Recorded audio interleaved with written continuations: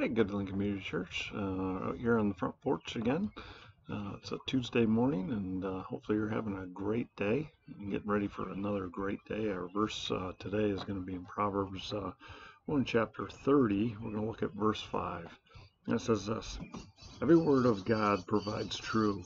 He is a shield to those who take refuge in him.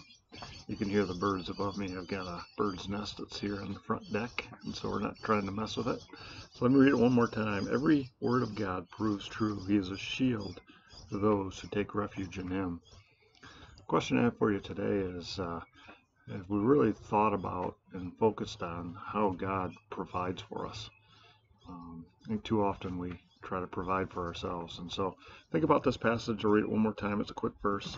Every word of God proves true. He is a shield to those who take refuge in him. So have a great day, and hope you enjoy God's word. May God bless you.